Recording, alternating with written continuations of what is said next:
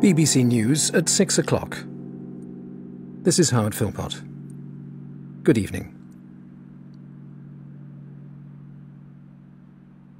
The Pakistani militant group which killed more than 70 people in a park in Lahore is threatening to carry out more attacks. Jamaat-ul-Ahrar promised to hit schools and colleges as well as government buildings. The Pope has called the Easter Sunday bombing, which targeted Christians, a vile and senseless crime, and urged the authorities in Pakistan to protect religious minorities. The only suspect charged in relation to the bomb attacks in Brussels has been released. Prosecutors say the claims made against him were unfounded. Syria's head of antiquities has said the ancient city of Palmyra could be restored within 5 years.